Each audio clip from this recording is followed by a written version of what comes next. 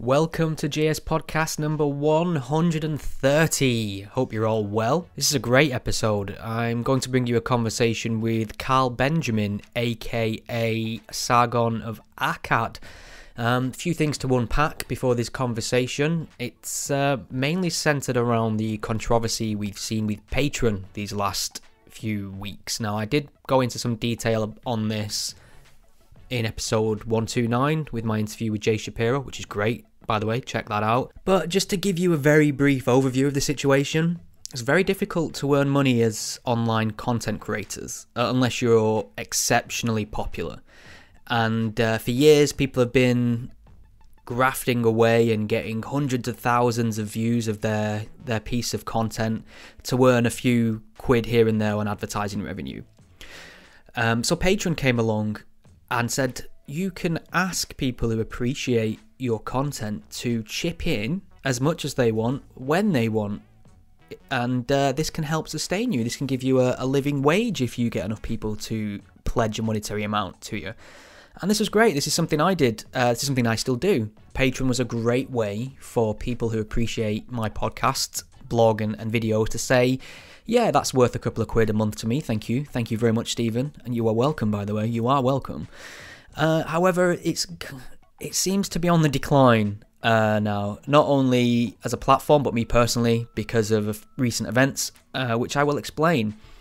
So, Carl, aka Sargon of Akkad, is a prolific YouTuber and content creator. I think he's got he's got nearly 900,000 subscribers on YouTube.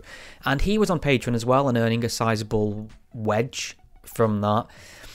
And overnight, without warning, very recently, Patreon just completely deleted his page. He woke up to this news, in fact. And when I didn't have anything to do with it, but when people dug into it and finally got an answer from Patreon as to why they had made this decision, it's because they had found a clip of Carl speaking on another channel 10 months ago, and he'd used a few racial slurs and quote-unquote homophobic slurs in the direction of members of the alt-right to try and trigger them. This is his reasoning.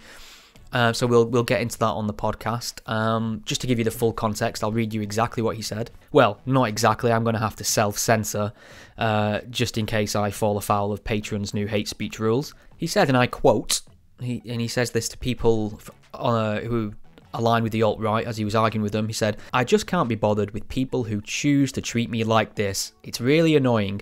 Like, you're acting like a bunch of N-word. Just so you know, you act like white N-word. Exactly how you describe black people acting is the impression I get dealing with the alt-right." Then he goes on to say, "Do you think white people act like this? White people are meant to be polite and respectful to one another, and you guys can't even act like white people. It's really amazing to me." So that sounds bad. That sounds really bad. When I first heard this in isolation, I thought, well, that's racist, isn't it? It's very racist. But there is some really important context to this, which we will go into.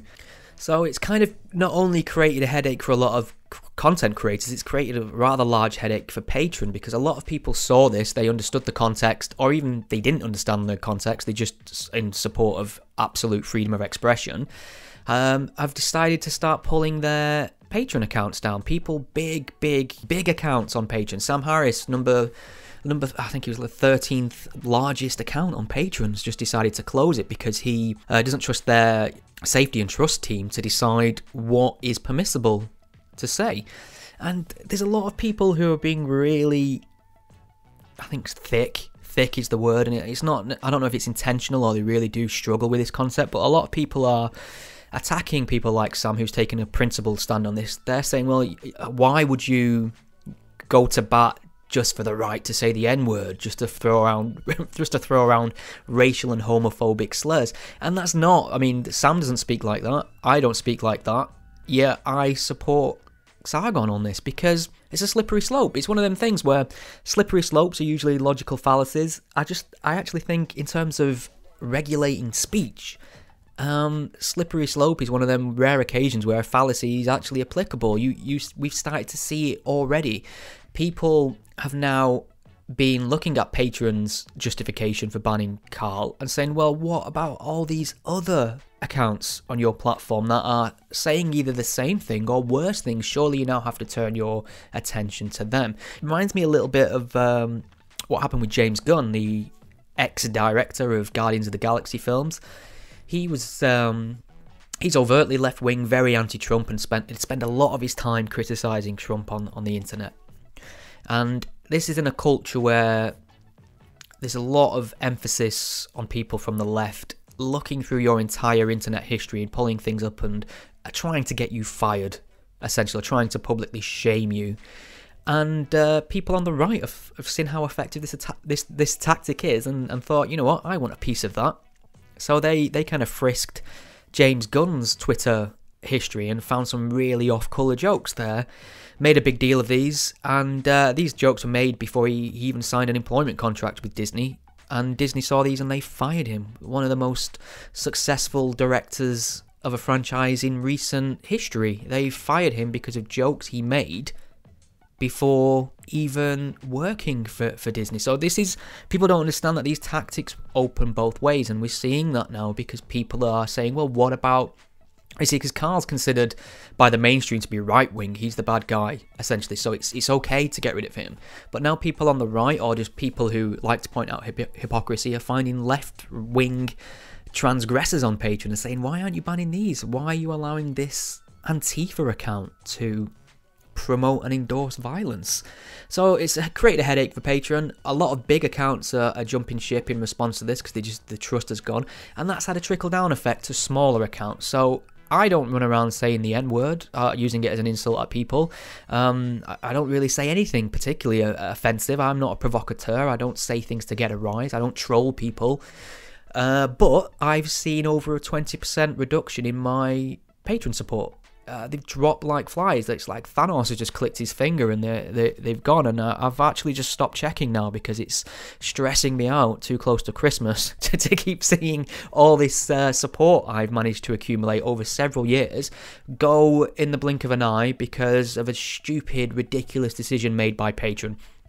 So the difference here is when someone gets banned from Twitter, no one really, I mean, we make a big deal out of it if someone's unfairly banned from Twitter, but nothing really happens because it's a Twitter account.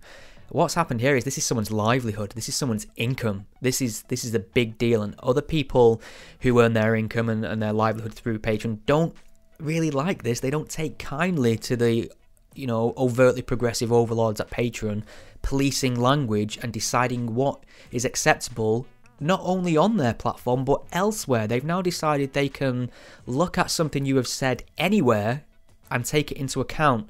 So if I'm down the pub and I tell a really offensive joke and it's filmed, or I have an interview with somebody else and say something that is deemed quote-unquote offensive, Patreon can look on that and say, you know what, we're pulling your Patreon account as well. And it just seems quite Orwellian in a sense. So there's a lot of talk about an alternative being set up soon. I know Dave Rubin and Jordan Peterson are looking into doing that. So we'll see what happens there. I don't know how much this is going to affect me when the dust settles. We'll see in the new year. I do want to thank those of you who have taken a principled stand by deleting your Patreon contribution and then moving over to something like PayPal. That's really appreciated, and that's really sweet to see people doing that because I didn't expect it. So thank you for that. I'm gonna have to look at new ways to try and generate revenue. I don't know. We'll see how it goes. But I get right into this on the podcast with Carl, and it's not that patrons shouldn't be able to ban people from their platform. It's when they ban people unfairly, and I think this is a very unfair, politically motivated ban, and we'll get into that in our discussion. So there's a lot of mixed views on Carl. I wasn't somebody who, I mean, I'd seen his context. In the Venn diagram of interest, there's quite a bit of overlap, so I'd see his videos on topics that I was invested in myself, and he makes a lot of sense on that. I've also seen him be quite, belligerent and trollish, and behave in ways which I don't think are great. But that's his right. So he's a mixed bag, and I've spent a bit of time with him in Milwaukee this year, in fact. And I can't. You see what? When people talk about him and build him up to be this huge pantomime villain, if that was my personal experience, I'd share that with you. I'd tell you if I saw him behave in any way questionable And bear in mind, I spent time with him when he thinks no one's watching in private, where he can be himself and let his guard down, and he was just a perfectly approachable, polite, friendly, nice guy. That's my personal experience. So when people get angry at me for talking to him, I struggle to care, and I'm sorry to say that. It's one of them things where I won't be goaded into having a conversation with anybody, and I won't be sort of shamed or bullied for having a conversation with anyone either. I mean, I'm producing conversations, I'm putting them out there, and you get to make up your own mind. I'm not going to tell you what to think about someone's opinions. I'm simply documenting them for you, and in a hope to progress the conversation. So you can let me know what you think, by all means. You can check out Carl's YouTube channel, Sargon of Akkad, or not. It's up to you. It is up to you. But there's something you should know, and that's Sargon and people who produce this sort of alternative media independently are becoming increasingly popular for a reason. And that's because a lot of people are noticing that there are certain narratives within the mainstream media, certain left-wing biases within reporting on events, and they're sick of seeing their viewpoints misrepresented. They're sick of being labelled with a derogatory term. They're sick of being told you're a deplorable, you're a right-wing fascist, you're an Islamophobe, you're a racist, you're a white nationalist, you're a white supremacist, you're a bigot, etc., etc. They're sick of hearing that. They're sick. I've been at rallies where I've spoke to some of the most reasonable people on the planet, and then I'll open an opinion piece or a headline in a major newspaper that describes it as an alt-right or right-wing event, and it's just not true. And these labels are often applied by people who aren't there to talk to people. So this is creating a trend where people want information from a different source. They want someone who isn't PC, who isn't going to toe to all your delicate speech codes and sensibilities and just say what they think. And obviously at times Carl takes it too far. So I personally, if you care, don't think he should be throwing around the N-word as insults in that manner. I think that's a bad move. I don't think he should do it. I think he deserves criticism for it. What I don't agree with is that he's a racist and that he deserves to be banned and have, the main source of income completely stripped from him. So I'd be happy to hear your thoughts on this. You can find me on Twitter at gspellchecker. You can support the podcast, if you want. If you're not jumping ship, you can find out more information where to do that, gspellchecker.com/support. I do appreciate people who are hanging around on Patreon. I think that's still the best way to fund my efforts personally. So if you are hanging around for that reason, that's greatly appreciated. If you can't, PayPal's a great option. If you can't do any of those things, please leave a review on iTunes or Stitcher or wherever you listen to it. That really helps the podcast grow. Make sure you share it around as well. This is probably the longest introduction to a podcast ever. I apologise. Enjoy. There's a word that some folks find real hard to spell. Ain't it? I'm a boring except after saying who cared to go burn in hell. But then along came a man, a spell took across the God of creed, and he set out upon a noble quest to help those that don't know what it means. And he said, "Go ACHGIST, and don't you put that I before that E. ACHGIST, don't mean we don't speak to W. And then he keeps telling them these godless say, the reason shoppers at night will make them run away. But if they start that fight, well, they can go all day. Spell checker, he's a guy with spell checker. Now you know how it goes, so sing along with me. ACHGIST, ACHGIST, ACHGIST, ACHGIST. I'm very pleased to welcome Carl Benjamin, aka Sargon of Akkad, to the JS podcast. Hi, Carl. How are you doing? I'm very well, thanks. How are you? Yeah, very well. It's very nice of you to join me on. I believe you've got a bit of downtime at the minute. Not much happening. Yeah, well, it's been kind of boring on the run up to Christmas. Yeah, it's been absolutely crazy of late, to be honest. Okay, so before we get into the particulars of your patron ban and the ripples that sent through other creators and people, abandoning ship left, right, and centre. I thought we could take a few minutes just to talk about the state of conversation in general, because you have a lot of conversations with people who are quote unquote controversial. I'll tend to speak to anyone really. I think when we both spoke to Tommy Robinson, for instance, but it makes a lot of people unhappy when people sit down and talk. For some reason, I know for a fact that when I decided to attend MythCon, a lot of people were unhappy about that because you were there, and I know this conversation will upset a lot of people as well. And I just wonder what's happening in terms of the conversation when a couple of people can't sit down and have a chat without people getting really tribal and angry about it. I think that it's because the tribes are basically delineated in such a way that they effectively try to nullify the entirety of one another's worldviews. And so if you are this thing, then you are entirely this thing. And if you are not this thing, then that tribe expects you to be entirely whatever it is they dichotomize themselves against. And I think that we saw this most exemplified with Ben Shapiro meeting Bill Maher. Now, I'm a fan of Bill Maher, and I have been for years. Like, way back when I used to watch Jon Stewart, really big fan of Bill Maher, and still am. And I'm a fan of Ben Shapiro's Trump coverage, because Shapiro hates Trump for what he is, a big oafish doofus, and Ben's a more fragile, shorter chap. And you can see there's a kind of visceral dislike for Trump, but he also hates the Democrats. So I know if ever Ben Shapiro is defending Trump, then Trump's probably done something right that day. And in the conversation that he had with Bill Maher, he sat down and Bill Maher said, "I'm a Democrat. You're an always Trumper." And Ben Shapiro was like, "No, I'm a sometimes Trumper. If Trump does something good, I like it. If he doesn't, I don't." And I think that's the real problem I have with the way the left is acting at the moment, because generally I don't get this kind of treatment at all from the right, even from people who disagree with me. Like, I'm sure Ben Shapiro doesn't like me, disagrees with me, thinks that I'm stupid and edgy and provocative on the internet, which isn't his style, and fine.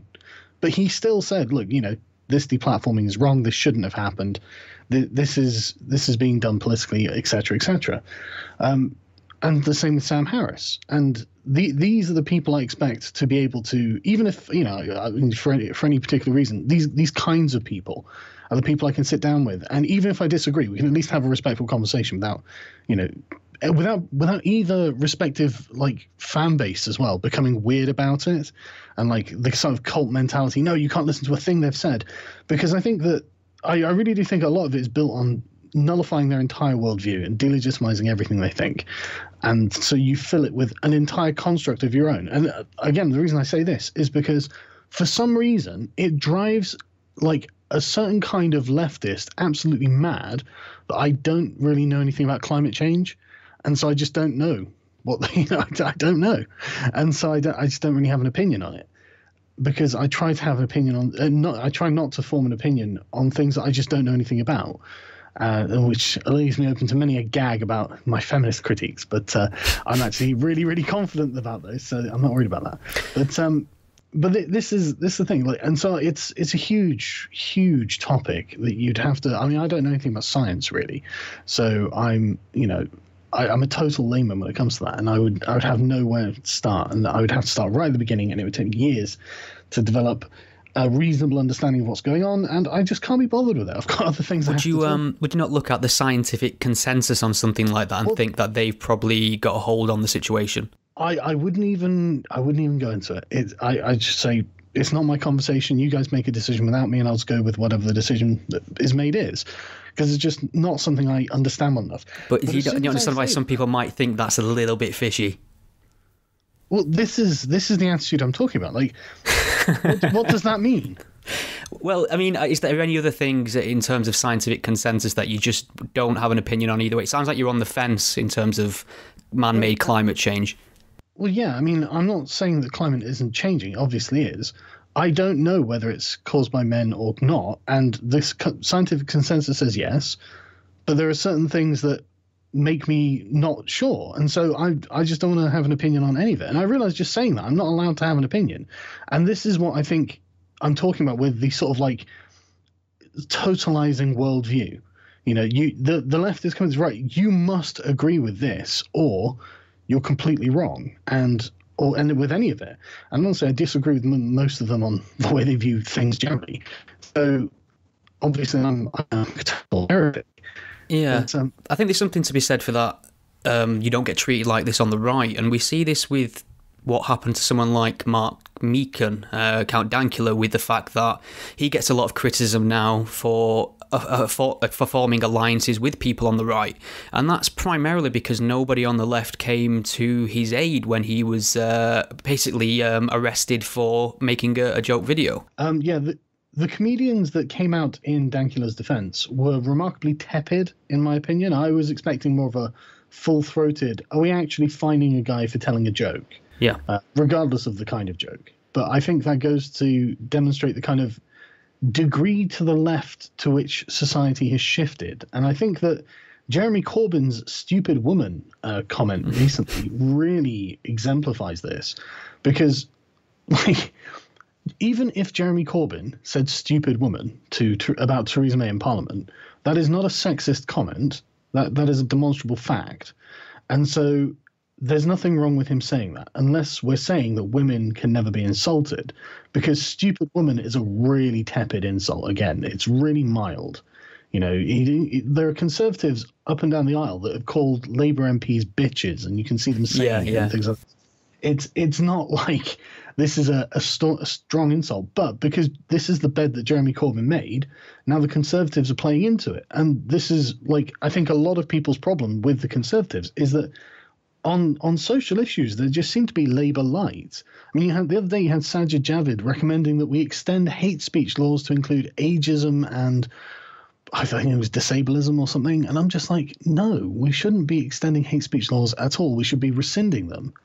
Because, I don't think that people should be going to jail for offending people. I'm a radical that way, I guess. Yeah, no, I'm definitely on the same page in terms of that, and I kind of agree that there's no genuine concern about from the Tories about misogynistic language. I think they, like you say, they're just using that as a hammer to beat the opposition with, obviously. But talking of hate speech, that moves us very nicely onto what's just happened with Patreon, and you've been shit-canned from that platform. Basically, a sizable chunk of your income has now been completely wiped out overnight, and it was in response to a conversation you had, I believe, 10 months ago on somebody else's channel, and it wasn't even posted on Patreon.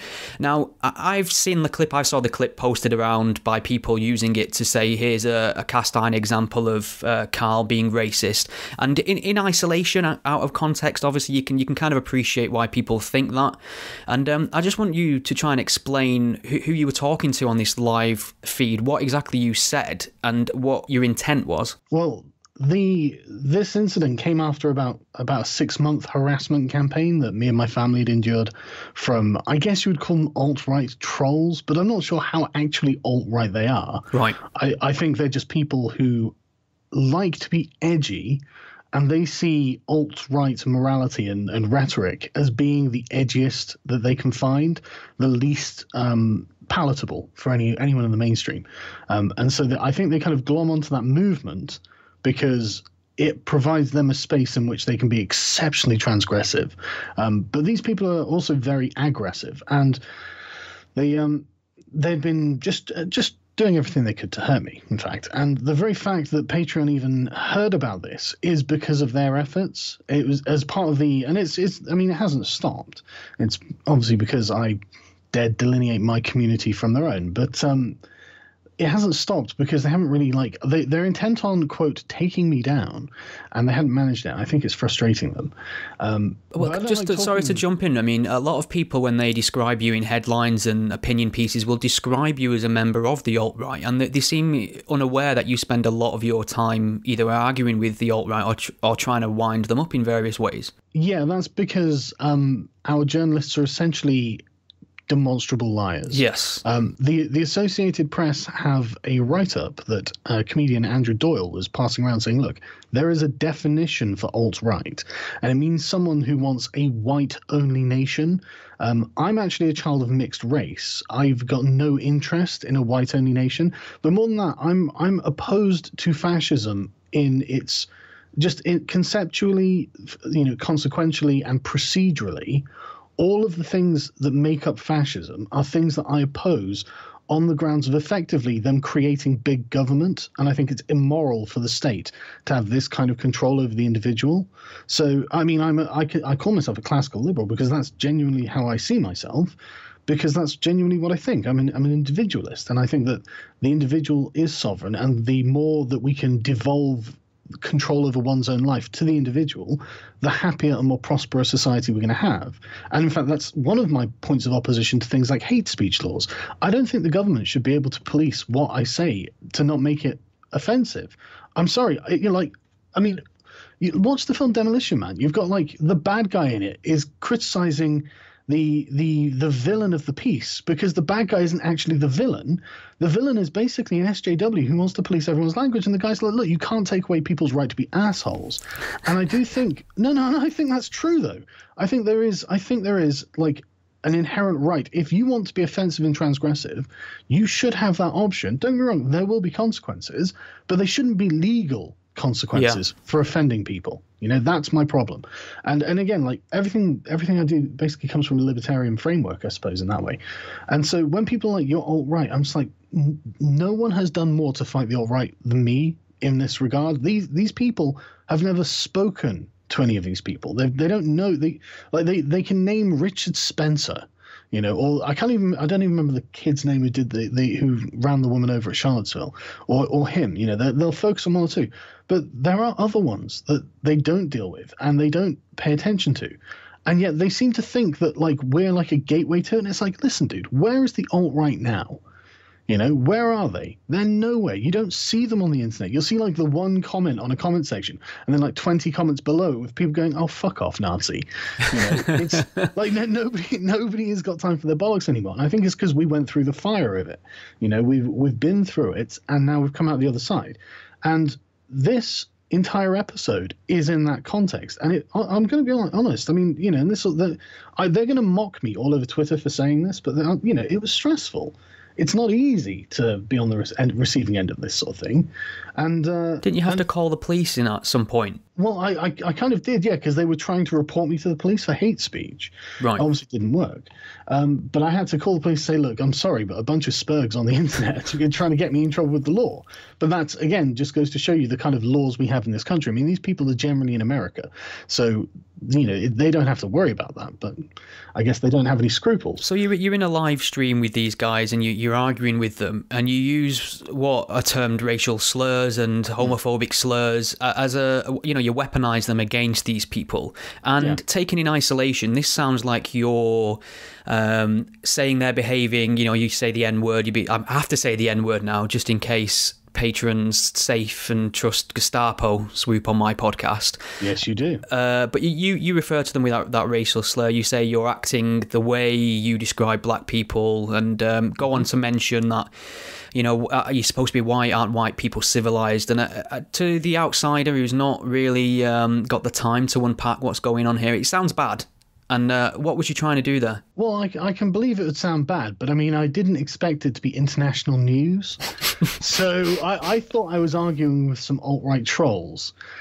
So, you can see how this wasn't exactly a public statement that I thought I was making to the media and world at large. Sure. But it's quite ridiculous. But yeah, so basically they couldn't accept a certain set of counter-arguments. And so when you're trying to persuade someone that their arguments are wrong, you have to understand their arguments, which means you have to be able to explain them as well as they would be able to explain them. And part of doing that is understanding the logic from which they use. They believe there is a social construct called white people, and this social construct of white people is like aliens that have come down from godlike aliens that have come down from space.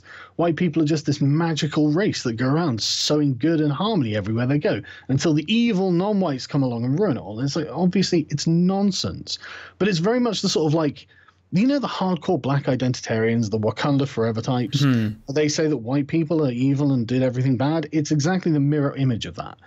And it's just as ridiculous. And so I was just using their own logic. By their logic, they think that black people especially are just degenerate and violent and all this sort of stuff. And these people are acting in an incredibly degenerate and aggressive way. I mean, the harassment campaign, frankly, had been amazingly childish in many ways. And it was unbelievably petty.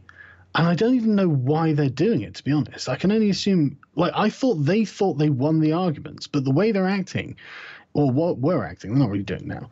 Well, a little bit, but the way they were acting was so over the top. I was thinking, Christ, I must have got to them in some way. And honestly, I mean, like I said, this was 10 months ago. I mean, where are they now?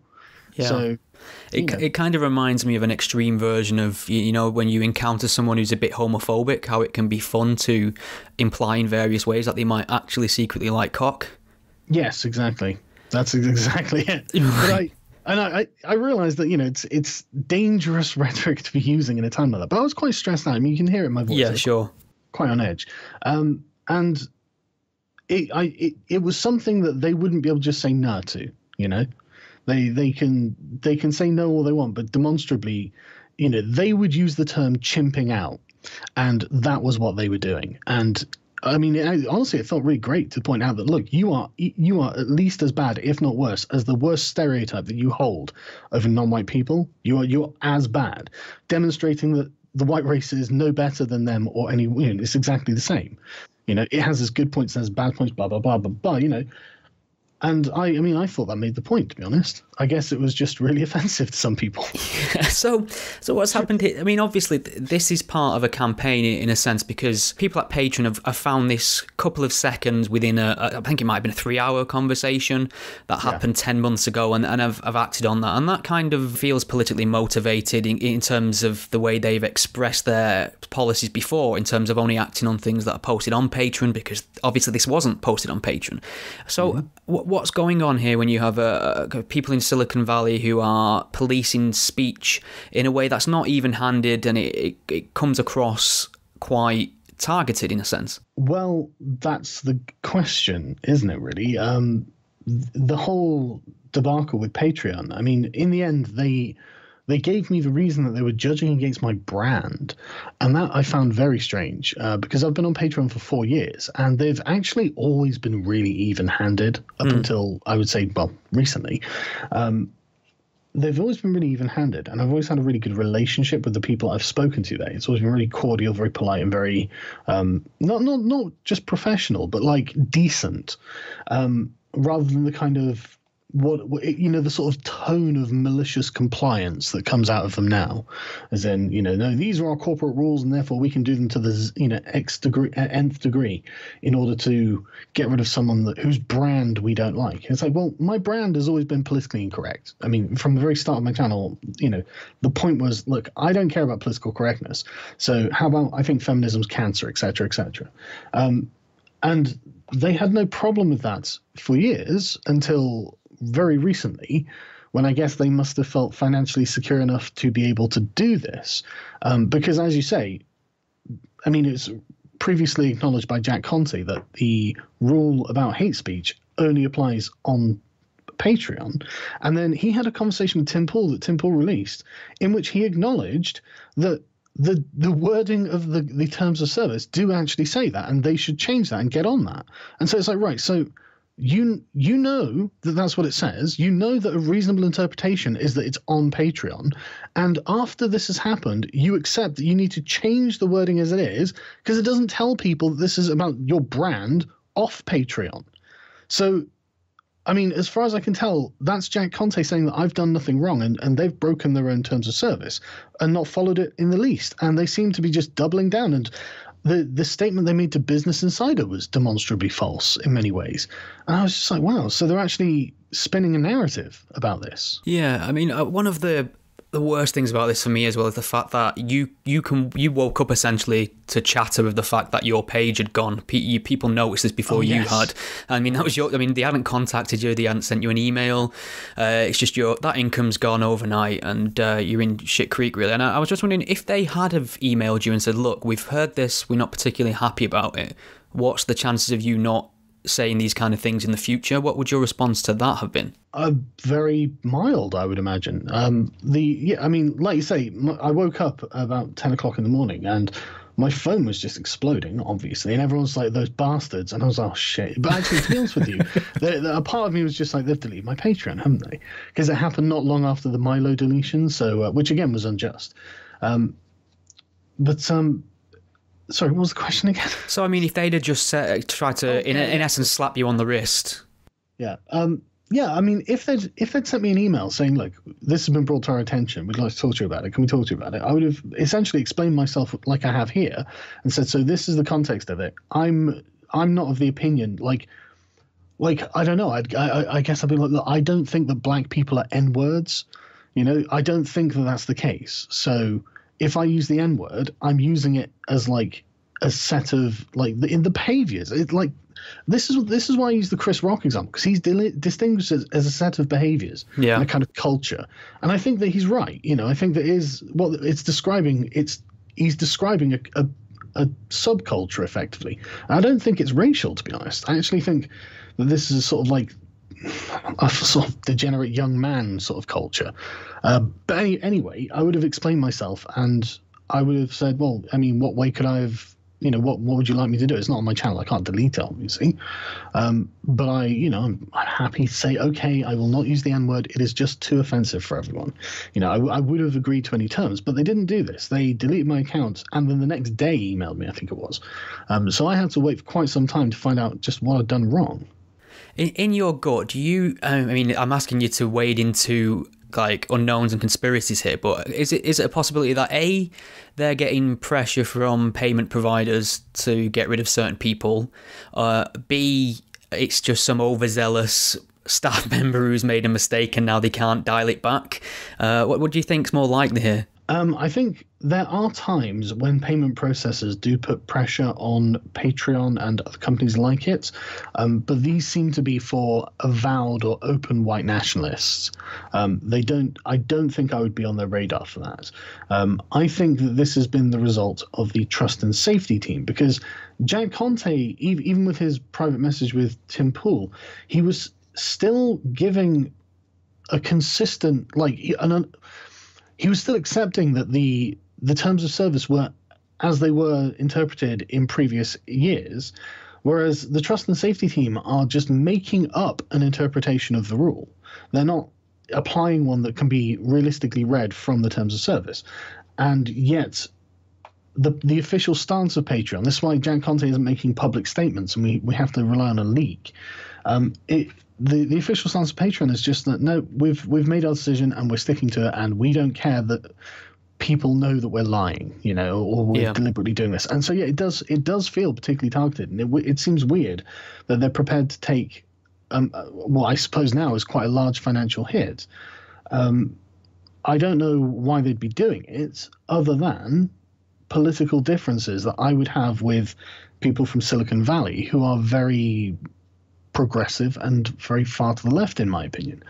And I think, honestly, that they target people who they view as effective at challenging their ideology. And I think that's why Milo was taken off. I think that's why James Allsop was taken off. I think that's why I've been taken off. I mean, it was bad enough after they got rid of your page. There was a lot of commotion online, a lot of reaction, a lot of people getting rid of their Patreon accounts. And then they released a statement, a detailed statement of their policy on hate speech, which just made everything a million times worse for them as far as I can see. I mean, they've just basically announced that they don't understand freedom of expression and they certainly don't support it. Yeah, and they're prepared to be like Orwellian dictators over your life. If they're judging your entire brand online, it wasn't on my stream or anything, so it's not like my patrons even knew I was there. I hadn't posted it on Patreon. It was just something I was doing in my private time because someone asked me to go on a stream and talk about liberal philosophy, in fact. So I was doing this just because I wanted to.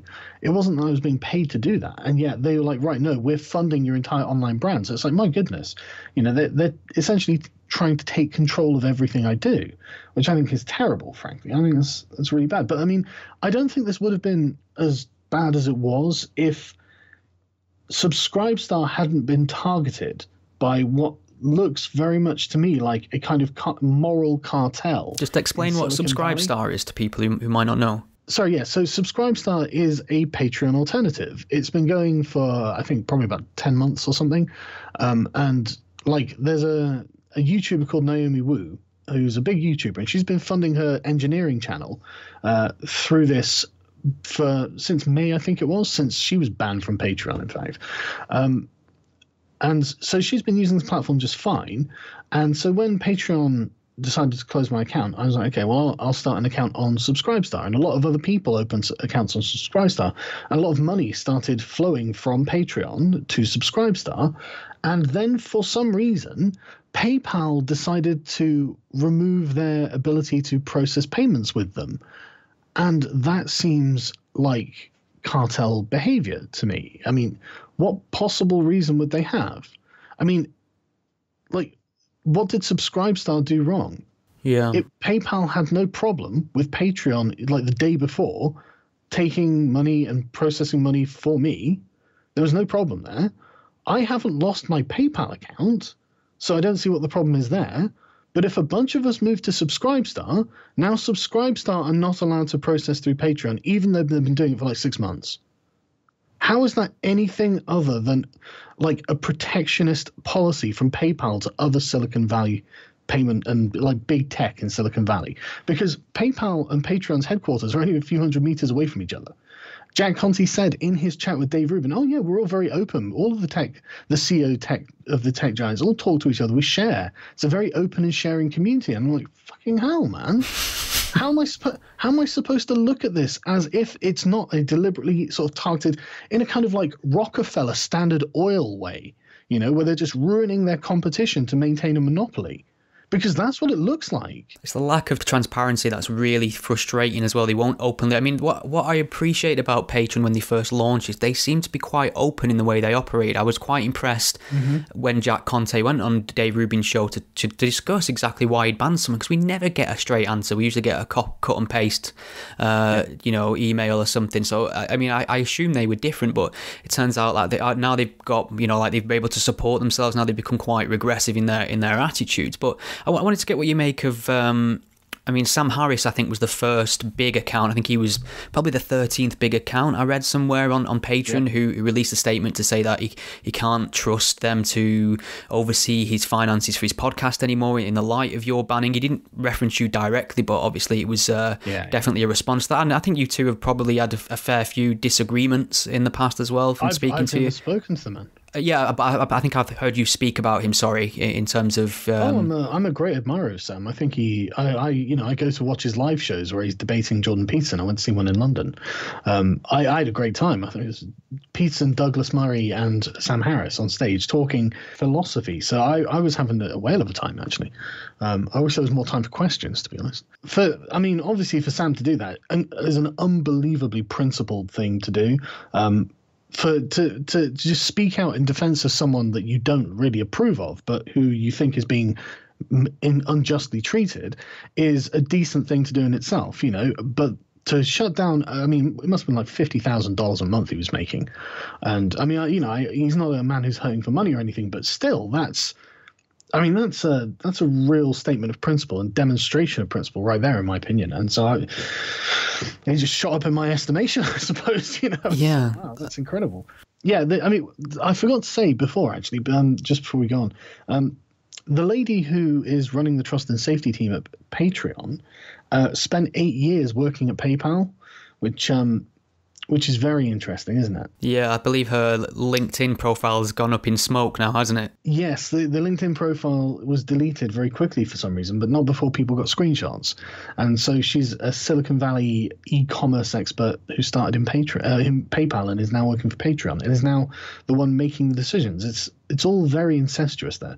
But sorry, what was the question again? What were your thoughts on basically Sam Harris? You can't have expected the amount of support you've had, maybe even if indirectly, with a lot of people like Dave Rubin and Jordan Peterson have responded to this. A lot of the big online magazines from Quillette and various others, and video game patron pages have started pulling the plug on people from all kind of, because I don't think Patreon kind of accounted for the fact that this would have a ripple down effect to people who aren't even politically engaged or aren't quote unquote controversial. It seems to have affected a lot of people who are in no way linked to intellectual discussion or politics as well. Yeah, I mean, I've got to thank all of the members of the intellectual dark web.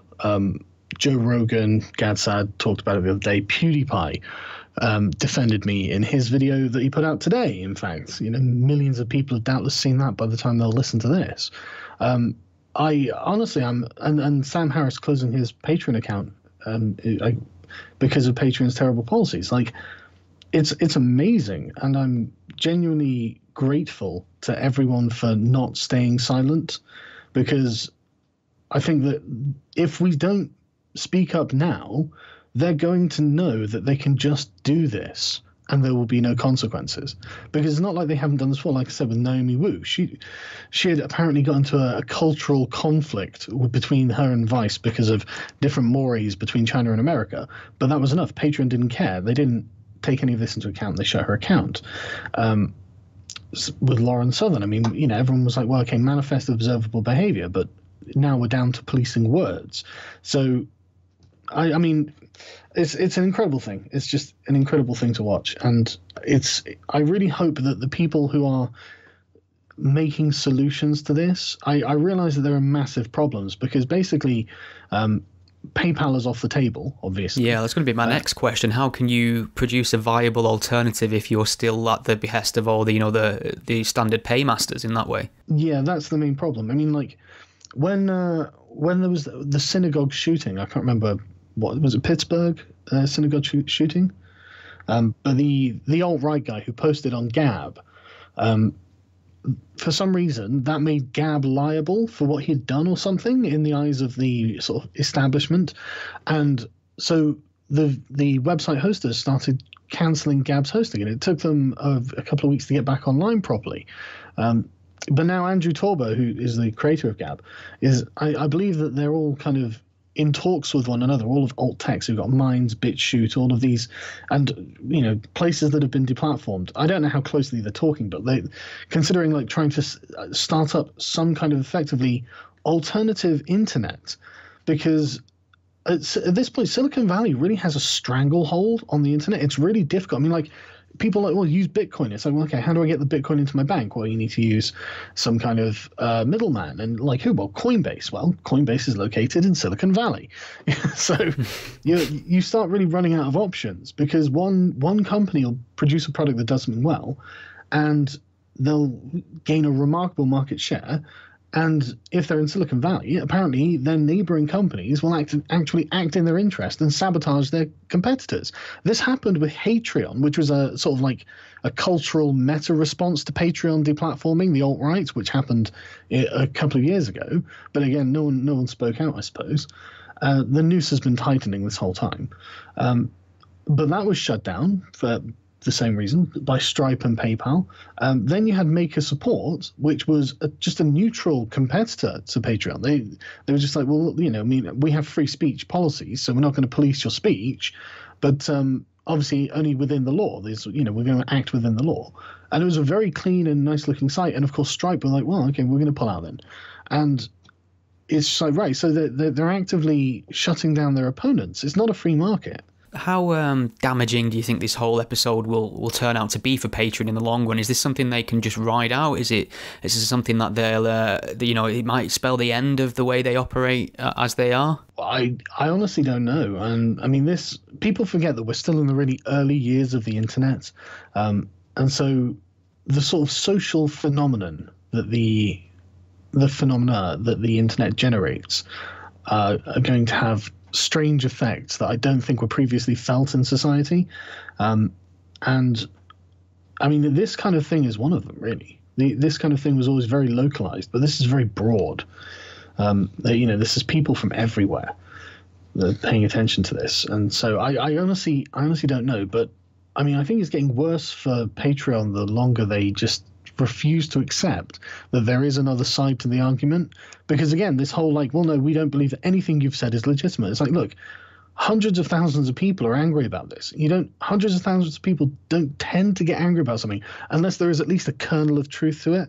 But Patreon's response is, no, there's no legitimacy to this, so we're not going to listen. You're all wrong, we're right, and that's it. And you can't make us do anything. And I think that's the root cause of why people effectively revolt. like I said, I don't know where it's going to go. I'm not encouraging people to shut their accounts or anything. I obviously don't have an account, and I can't get an account anywhere else because of actions of companies that work closely with Patreon. But in the near future, I'm hoping the intellectual dark web and alt tech will work closely together and get something up, and hopefully secure the funding to get that sorted. And the thing is, then we can actually have a viable market competitor, and I guess we'll see how the market decides, won't we? Yeah. So, I mean, you're down a Twitter account as well, aren't you? I mean, there's a few myths about what led to that there. What basically, what did you do to get in trouble there? What sort of garbage human behaviour was you up to? I was challenging the alt-right again. See, I think I've figured out your problem. Yeah, I know, I shouldn't do it, because I'm the one who gets in trouble and they get away with it. And but the thing is, I think that it matters more for, like, because when you post anything to the internet, right, you always get, like, if I put up a video up and I get like 250,000 views on it, like, I'll get something along in the line of like 20 to 30,000 likes or dislikes, just interactions there, and then about 5,000 comments. So that's hundreds of thousands of people who saw it but didn't interact with it. They just enjoyed the content or whatever. And I think it's the same with all of your interactions on the internet, basically. I think thousands more people see them than react to them. And so you forget that you have a large audience. And I think that, you can say, well, this was not successful for whatever reason. But at the end of the day, I don't think the alt-right is very big, and I don't think it's growing very well. I think their philosophy is generally unpopular, and they know it. And so I think they're kind of, honestly, I think they're moderating themselves. I still speak to one or two, like, people in the alt-right, like individuals who I'm, like, personally friends with. And they've seemed a lot more moderate to me of late, which is good. I think any kind of moderating influence on Nazis is probably a good thing. That's, anything that stops them from radicalizing. Obviously, this isn't a universal thing, as we saw from the Pittsburgh shooting, but it's something, isn't it? Yeah. Well, talking of influence, I mean, you're prolific in your output, and you obviously you delve into political philosophy a lot as well. So you can be quite serious and straight. By your own admission, you can sometimes engage in trollish type behaviour to be provocative. And I just thought, I mean, what's the effectiveness of being provocative, do you think, versus just being a straight arrow in that sense? You think you can create a little bit too much heat when it's easier to create light? I mean, some of the things you say, you must know it's going to piss off possible allies at the same time. Yeah, I mean, yeah, obviously. If I'm... The thing is, the problem of being an activist primarily through YouTube is the lack of direct influence in the political process. So even if I have criticisms of policies or politicians or philosophies, nothing really has to change, and I'm kind of just shrieking into the wind.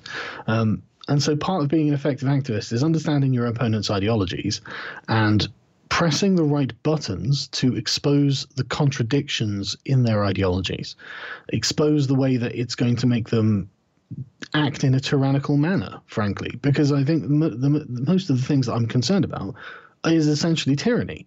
And it seems to be the way we're going. I mean, look, at the moment with Article 13, it may be that YouTubers in Europe lose the ability to use YouTube, and nobody seems to be thinking about the consequence of that. So I assume that what that means, in the same way with Brexit, that it's all kind of, they say it, but they're never going to do it. But we don't know, because now the legislation is actually tabled. So even if it's just like, well, we were just bluffing, it's like, well, what about the next guy who isn't bluffing? We're setting ourselves up for this kind of thing. And so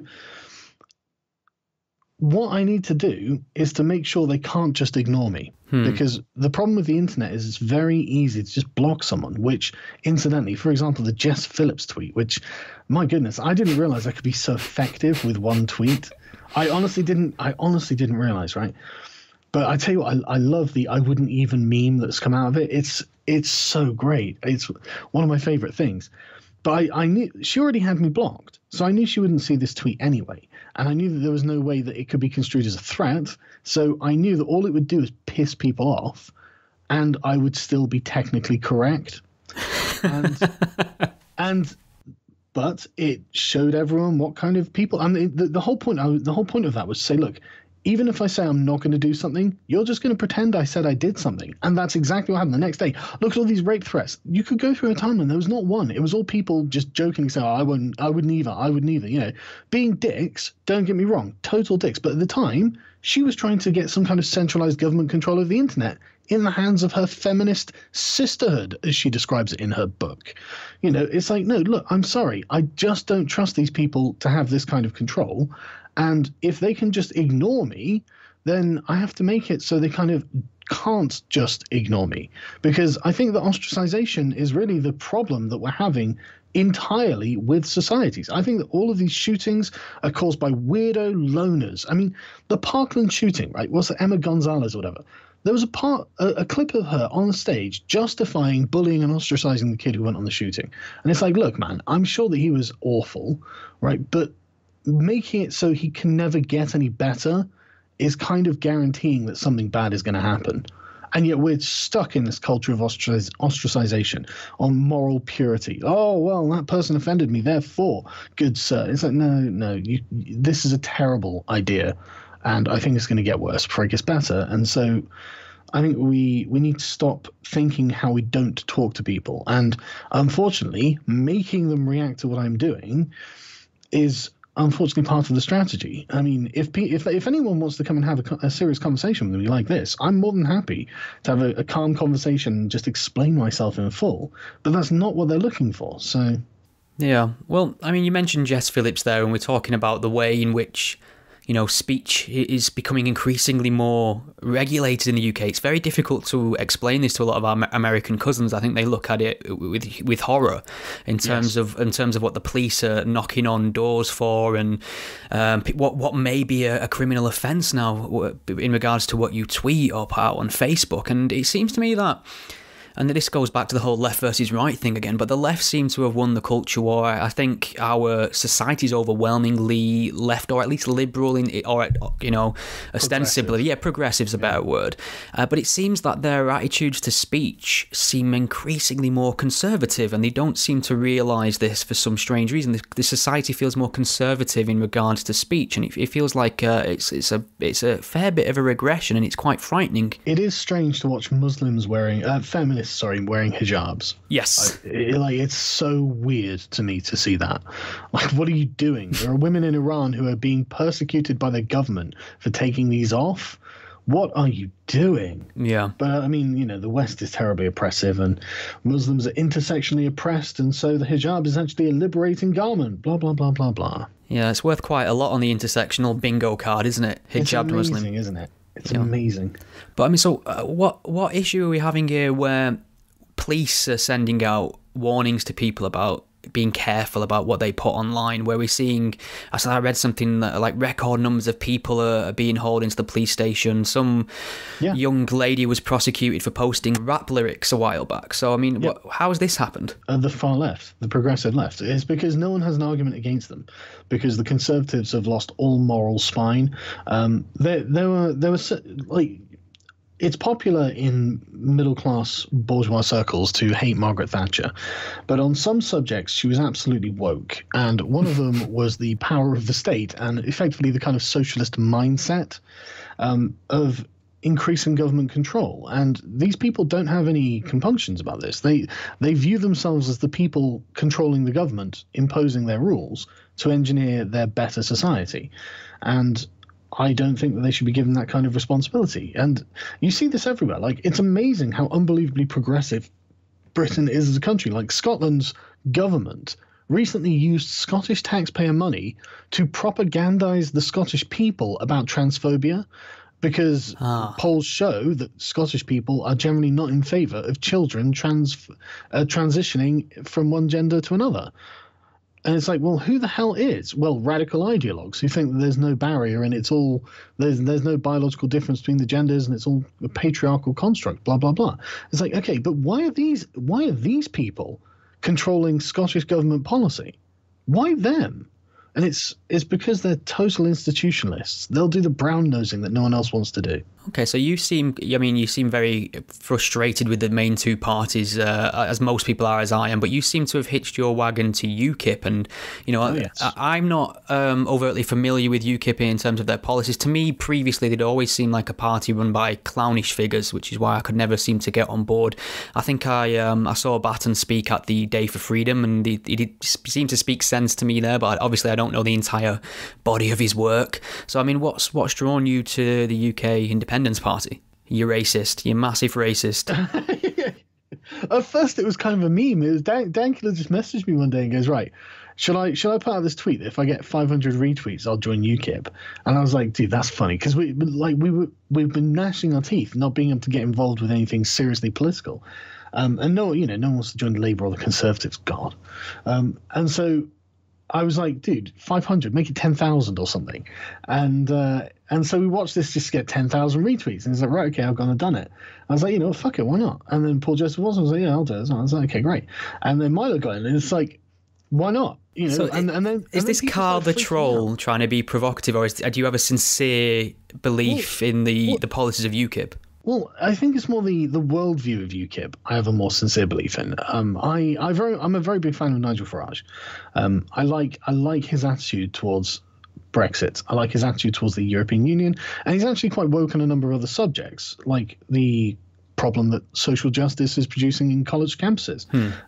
He's like I think I would describe like a traditional sort of English, sort of classically liberal attitude, rather than necessarily the individual policies, is essentially like one of independent, like personal self-confidence. Like when Farage described himself like, 25 years ago, I decided I was going to get Britain out of the European Union. You're not laughing now. So yeah, that's a very empowering philosophy that he's espousing there. He decided he was going to get off his ass, stop being a trader or whatever he was, and then just go and do it. And then he did it. And so, I can see why he retired afterwards.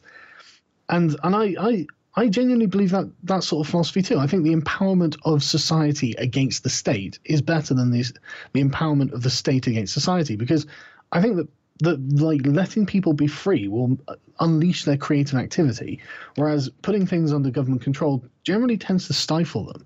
And what happens once the giant leaps have been made, and now it needs to be homogenized. And so I think we definitely need to have less government interference in a lot of things. I mean, again, with hate speech laws, personal interaction is one of those things. And that's the general philosophy of UKIP. And I've always quite liked this. And like ages ago, this guy at a UKIP rally endorsed my channel when I had, I don't know, like 100,000 subscribers or something. And I was just, an EDL rally.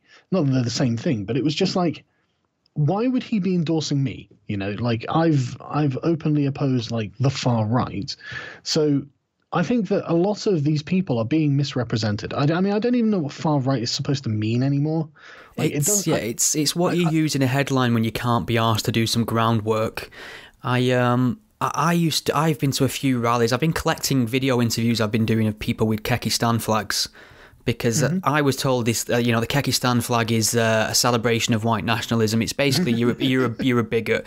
So no joke. Being fairly naive, I took it upon myself to interview everybody with one of these flags, because I thought in my head, this is going to be great because I can argue with a racist on camera, and this will be great. And everyone I spoke to, when I mentioned white nationalism, they looked at me like I was an alien, and I've got a big collection. I've got 7 or 8 people from various rallies that I've interviewed on this, and they all told me the same thing. No, we're just mocking identity politics, essentially. So there seems to be, and you're probably got your finger on more on the pulse than me on this, there seems to be a huge emerging shitposting culture that the mainstream media are either unwilling to understand or are just so far behind it they can't comprehend it, and that leads to be charitable, a lot of misunderstanding. Yeah, I mean, a lot of the controversy surrounding me is basically stemming from that misunderstanding. I mean, a lot of what I do is laced in irony, obviously. So, I mean, I think the important thing is to remember that the words that you use only have the intent that is put behind them That's all that the person who says them can do. And if they're saying them in a specific context with a specific intent, and you're deciding to remove that context and apply your own intent, then it doesn't really matter what they've said, because you could probably turn anything into something you find offensive at that point. And you're removing the ability for people to play with these things. I think a lot of people like playing with words in many different ways. Kind of like it's honestly kind of similar to the kind of pun culture of Monty Python, where it's like funny puns and things like this, and it's something similar to that. But basically it's the fun police. Yeah, I mean, a lot of these are kids. I say kids, they're young teens, kids, early 20s. But I mean, what was really interesting, I saw one guy at the Day for Freedom rally, and he had a MAGA cap and a Kekistan flag. I thought, well, I have to speak to him. And I rocked over, and first he was English, very, very well spoken, actually, very well educated. And I was asking him about his flag and his hat, and he says he doesn't care about Trump. He doesn't know anything about Trump. He just knows it winds up the left. And as I was interviewing him and asking him, is he not scared about being misrepresented? Somebody else is taking a picture of me interviewing him, and I checked Twitter an hour or so later, and Hope Not Hate have tweeted out that image, denigrating that young lad as an alt-right, far-right, fascist, choose whatever you want. So here's a guy who's just there to take the piss, and a big far-left interest group is now denigrating him online to the world as some sort of right-wing fascist.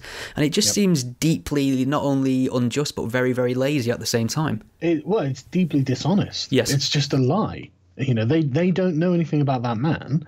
And even then, those symbols, again, and anyone who isn't like a far leftist or has only been exposed to the words of the far left on this, anyone else would be like, well, no, these are, I mean, like, it's not just white people who like this, so it's a deliberate lie. And I think that they do it because they use these terms as, I mean, effectively as dog whistles to say that these people are outside of the tribe. That's why Thunderfoot got called alt-right the other day. Thunderfoot. And it's like the Hillary Clinton supporting Thunderfoot is part of the alt-right. And it's like, this is ridiculous. They're just using it to say not one of our guys. And what they mean is not someone who's protecting political correctness and intersectionality and all this. That's what they mean. Okay, so last thing I've stole plenty of your evening off you already, so last thing I'll bring up, which shouldn't really cause any controversy whatsoever, is Brexit. And are we heading towards a big fat no deal, do you think? Fingers crossed. So do you think that would be favourable? Oh, God, yeah. So is this in terms of the monetary value, or do you not think it might have other repercussions economically? Well, I should hope it has repercussions economically, because the European Union is a shrinking percentage of global GDP. Being hitched to this thing is probably a bad idea in the long run. And yeah, sure, in the short term, it might hurt. There might be some pain, but stiff upper lip. Come on. No, I'm not joking. I think the way that the country, and honestly, the Remainers in particular, that. It's disgraceful the way they are repeatedly letting the European Union embarrass our country. I think that's terrible. I mean, the point where May effectively went on her knees and they told her not good enough, and if you don't just do what we want, we're not going to renegotiate. And it's just like, dude, at this point, if anyone treats you this way, you tell them that they get nothing and you walk away. They want £39 billion off of us. The European Union is not exactly the most stable entity at the moment. I don't know whether anyone's noticed. Like, how many right-wing parties, like, by the time the European Union's finished, it's going to be a UKIP project. It's going to be taken over by the five-star movements and all of these types from all across the continent. So it's just like, I don't know what they think they're doing. Yeah.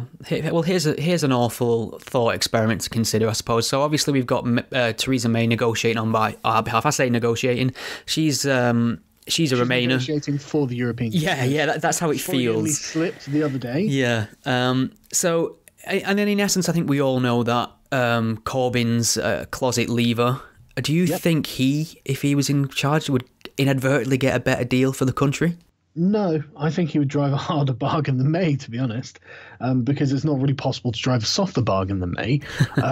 But the problem that they have is they have this kind of weird groupthink in Westminster, where the idea of not leaving with a deal, of leaving without a deal, is just It's a cataclysm. It's the end of the world, and it's like no one outside of Westminster thinks that's going to happen. Like the head of the World Trade Organization doesn't think there's going to be any disruption. Like the ex head of the Bank of England, Mervyn King, he doesn't think there's any problem. He thinks that a World Trade Organization Brexit would be the best thing anyway, because as was it Tony Abbott, the ex-Prime Minister of Australia, points out, we can just make a bunch of unilateral decisions. I mean, A, we'll be £39 billion up, and B, we can just say, right, okay, what do we want? Like, we're not going to enforce a hard border in Ireland, so then it's up to the EU. Are they going to do it? No, of course they're not. So no change there. You know, we're not going to change our terms and standards for whatever trade we do from them. So we can do World Trade Organizations. That'll carry on as well. Okay, things might go up slightly in price. Yes, that'll be terrible. Some jobs are lost. Yes, okay, it's all going to be rough. But then there are things that they can do. For example, I mean, it's not popular with the left, obviously, but you can cut corporate tax and encourage investment here.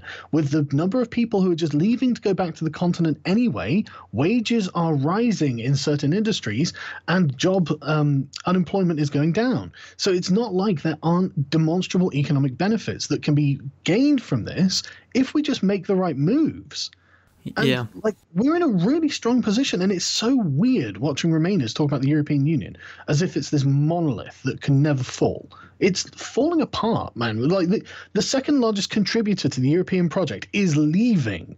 That's enormous. And then you've got the rest of the European Union, like Poland, Hungary, and like Italy. They hate the European Union. Greece is totally fucking bankrupt, and they're just getting bailout after bailout. It's like this whole project is on its last legs. I don't know what they think staying in there is going to be good for. I think a lot of them feel like we're going to sort of up some sort of anchor and then we're going to be kicked out into sea. I mean, they don't tend to appreciate we're not really leaving Europe. We're just sort of leaving the fan club. Well, I mean, if possible, we could go down a few degrees so we get a bit more sun. Yeah, that'd be nice, wouldn't it? Bonus. Yeah, a bit to the west of France. So, yeah. But it's ridiculous. It's absolutely ridiculous. This wild fear and you can tell no one believes it. No one reacts to it like, oh, we're going to run out of water. They're going to be soldiers on the streets. And everyone's like, all right, you know, come on. No one thinks we're going to run out of water. And like Owen Jones from The Guardian the other day, oh, well, God, after Brexit, you know, we need immigrants to run our healthcare. No, we can have healthcare even if no one in the world decided, everyone in the world was like, you know what, don't like Britain, we're not going to go there. We would still be able to train enough people to run our healthcare. We would just change the focus of our recruitment driving. I mean, like the idea that we can't run this thing on our own is crazy. With like the fifth or sixth largest economy, we're going to be fine. This is going to be looked at as the Y2K bug. This is what it's going to be looked like. Yes, I said the same thing. It reminds me of the Millennium Bug fiasco and all the hysteria surrounding that. Talking of Owen Jones, I mean, he feels to me like if he was to create a video game with the far left final boss in it, he kind of fit the mold of Owen Jones.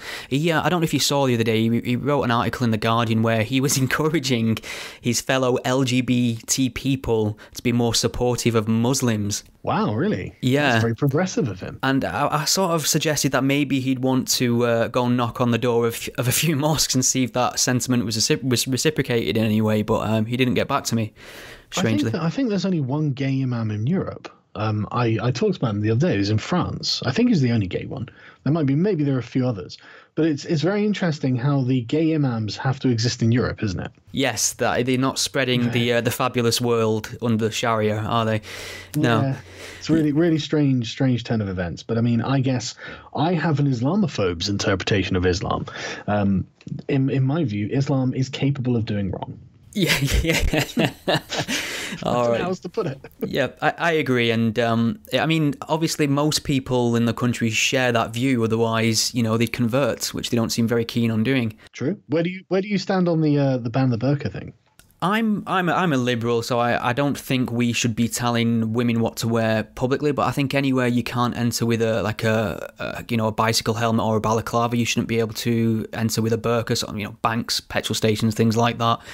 But I think outright banning it is a bad move. But I think we should be more critical of it, especially in the feminist. The feminist response to this is purely laughable. You'd think, you know, if there was any other culture on the planet pressurizing in some instances, under violence or the threat of violence, pressurizing them to cover up and accusing them of being immodest if they didn't capitulate. You'd think that'd be a primary issue on the feminist agenda, but not only is it not on the feminist agenda, they actively support it. It seems like some strange parallel universe. Yeah, it's bizarre how conservative Islam is, and feminism is just like, well, I mean, this is all about modesty.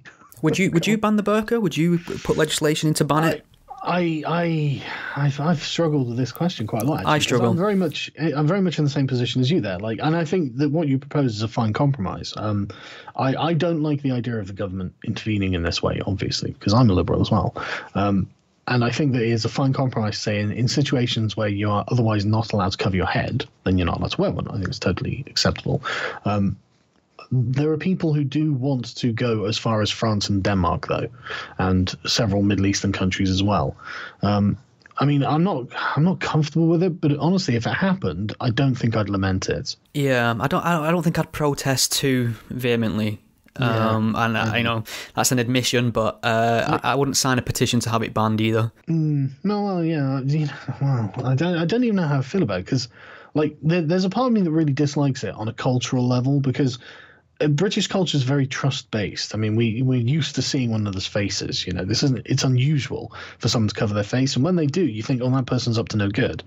And so I can see the argument for the cultural reasons. Like, it's deeply inconsiderate, in my opinion, to wear something like that, and I find it objectionable on that ground. And I'm not saying ban everything, but as my personal opinion, I find that really objectionable.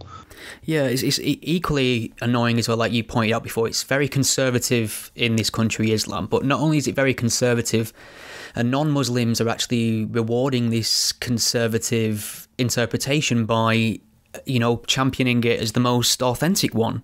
So, nobody's pointing out the fact that actually that to wear that garment is actually quite an extreme interpretation of the text. That's kind of an extreme bit of dogma you'd have to enact there to live your life like that. People are just assuming that they're sort of looking at the Westboro Baptist Church version of Islam and saying that's the one, that's fine.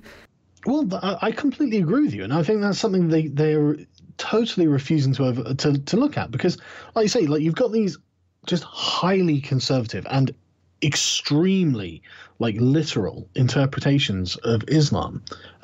They're not following the lesser jihad. Obviously, they're following the greater jihad. But you have to ask yourself, how would it be different if ISIS took over this area? And all the women are no, but seriously, all the women are in this thing. And there are accounts from people from Syria, various places in Syria, who describe what it was like under ISIS, because under Assad's regime, it was actually a lot more liberal. And so, they under Assad, they don't have to wear the niqab and all this sort of stuff. But under ISIS, they do, and then they have to be at certain places, certain times. The only thing that's missing is the sort of arbitrary violence of ISIS. But the daily regime is essentially the same.